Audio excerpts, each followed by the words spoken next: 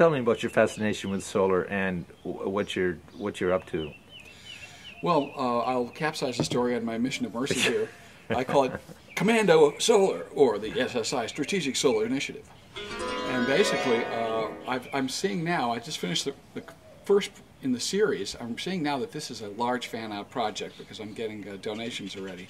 And basically identify people who have run out of money, don't have electricity or basic services, and go in with a small solar station set up, basically what I call the third world hut system. That would be the cube refrigerator, 2 lights for 4 hours a night, a fan, a cell charger, because people in the third world have cells, they don't know how to charge it.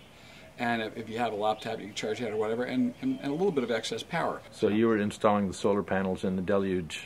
Yeah, exactly. I was finishing it up in the deluge, trying to keep water out of the drill on the roof, putting these things in, and it was warm enough that it wasn't any big whoop, but you know, you have to watch. I did get shocked. It's like sending something out into space when you do this too, because you just have to do everything you do to make the system work for long term. And I came back a couple days after we installed it, about 48 hours just to be sure it's still running.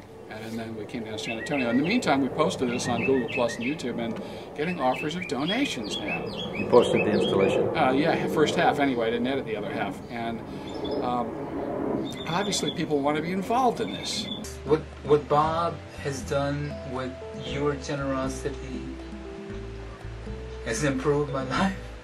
So this is good. Now I can branch this out into training. You know, I'll have a solar training course now, but it's full semester on DVD kind of thing. I'll capsize it down to here's strategic install. This is all you need to know.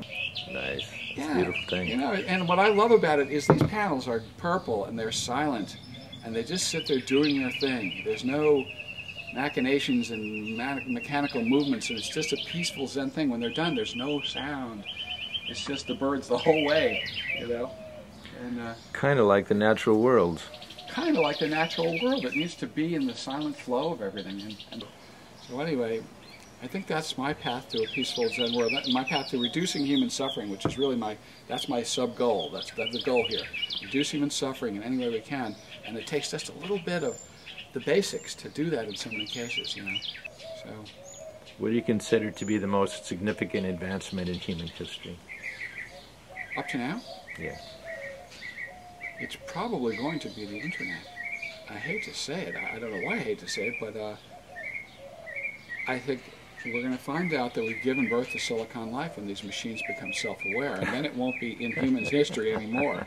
It'll be in machine history. The most important advancement was the birth of the internet. You know, I mean, when we managed to obtain fire, it set us on the road to electricity, smelting metals. Yeah. When we developed the ability to speak, use language, it set us on the route to the internet, communications networks. So what will the communications networks and the electricity create then themselves later on? We either have a choice of moderating the way we live on this planet because of its finite nature, leaving the planet, or having giant culls of population.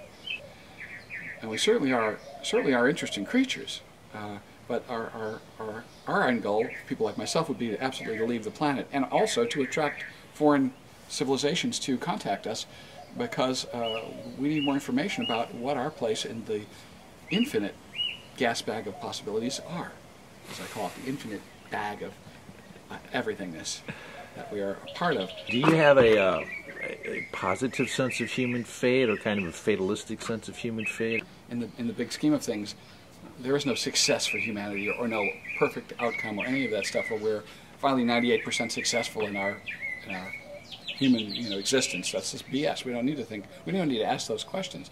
All we need to do is act in nonverbal reverence of this nonverbal understanding, reverence of this nonverbal understanding of our relation to the infinite beauty, which is this. You know. So, and that's not that difficult.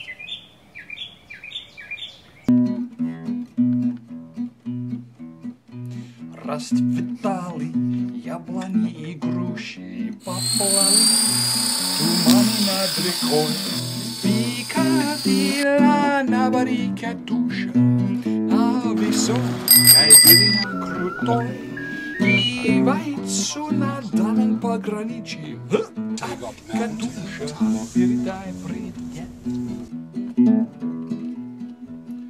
Пусть он вспомнит девушка простую, пусть услышит, как она поет.